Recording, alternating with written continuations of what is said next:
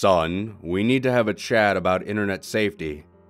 I slowly crumpled down onto the floor next to him. His laptop was open and he was playing Minecraft on a public server. His eyes were locked into the action. Comments scrolled down the side of the screen in a chat box. Son, can you stop your game for a minute? He exited the world, closed the laptop, and looked up at me. Dad, is this gonna be another cheesy, scary story? What? I faked hurt feelings for a second, and then grinned at him. I thought you liked my cautionary tales. He grew up listening to my stories about children who encountered witches, ghosts, werewolves, and trolls. Like many generations of parents, I used scary stories to reinforce morals and teach lessons about safety. Single dads like me should use all of the parenting tools at their disposal. He scrunched his face a little bit. They were fine when I was like 6. But now I'm older. They don't scare me anymore. They're just kind of dumb. If you're gonna tell me a story about the internet, can you make it like really, really scary? I squinted at him incredulously. He folded his arms. Dad, I'm 10, and I can handle it. Okay. I'll try. I began. Once upon a time, there was a boy named Colby. My son's expression indicated that he wasn't impressed with the terror of the introduction. He sighed deeply and settled in for another one of Dad's cheesy stories. I continued. Colby went online and joined several children's websites. After a while, he began talking to other kids in-game and on the message boards. He made friends with another 10-year-old boy named Helper23. They both liked the same video games and shows. They laughed at each other's jokes.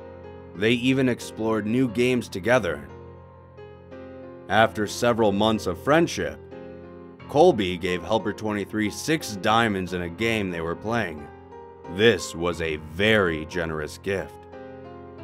Colby's birthday was coming up, and Helper23 wanted to send him a cool present in real life.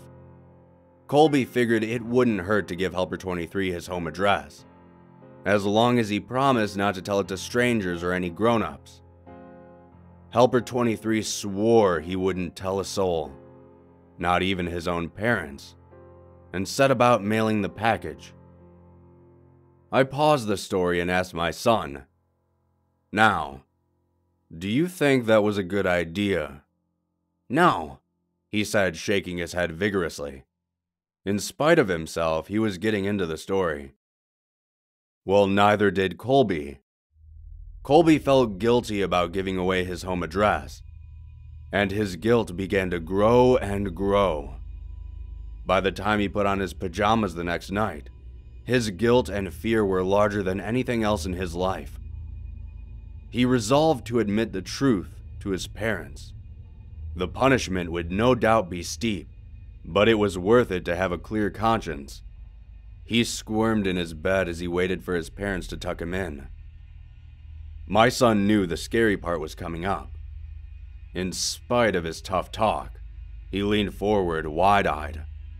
I spoke softly and deliberately. Colby heard all the noises of the house. The washing machine bounced around in the laundry room. Branches scraped against the brick outside his room. His baby brother cooed in the nursery. And there were some other noises he couldn't quite pinpoint. Finally, his dad's footsteps echoed down the hall. "Hey, Dad?" he called out nervously. "I have something to tell you." His dad stuck his head in the doorway at a weird angle. In the darkness, his mouth didn't seem to move, and his eyes were all wrong. "Yes, son?" The voice was way off. "Are you okay, Dad?" the boy asked. "Uh-huh," sung the father in his strangely affected voice. Colby pulled up his covers defensively. Is Mom around?" "Here I am." Mom's head popped into the doorway below Dad's. Her voice was an unnatural falsetto. Were you about to tell us that you gave our home address to Helper 23?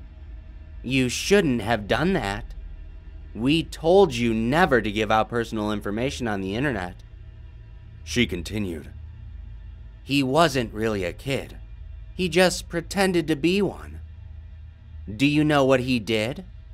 He came to our house, broke in, and murdered both of us. Just so he could spend some time with you. A large man in a wet jacket emerged in the child's doorway, holding the two severed heads. Colby shrieked and gasped as the man dropped the heads on the ground, unsheathed his knife, and moved into the room towards the boy. My son screamed too. He twisted his hands defensively over his face, but we were just getting started with the story. After several hours, the boy was almost dead, and his screams had become whimpers. Then, the killer noticed the wailing of a baby in another room, and removed his knife from Colby. This was a special treat. He had never murdered a baby before, and was insanely excited about the prospect. Helper 23 left Colby to die alone, and followed the cries through the house like a homing beacon. In the nursery, he walked to the crib, picked up the baby, and held it in his arms. He moved towards the changing table to get a better look. But as he held the baby, the crying died down. The baby looked up and smiled. Helper 23 had never held a baby before, but he gently bounced it in his arms like a pro. He wiped his bloody hand on the blanket so he could stroke the baby's cheek. "Hey there, little guy." The beautiful rage of sadism melted into something warmer and softer. He walked out of the nursery, took the baby home, named him William, and raised him as his very own. After I finished the story, my son was visibly shaken. Between ragged staccato breaths, he stammered, But Dad, my name's William. I gave him a classic dad wink and tousled his hair. "Of course it is, son." William then ran up the stairs to his bedroom in a fury of sobs. But deep down, I think he liked the story.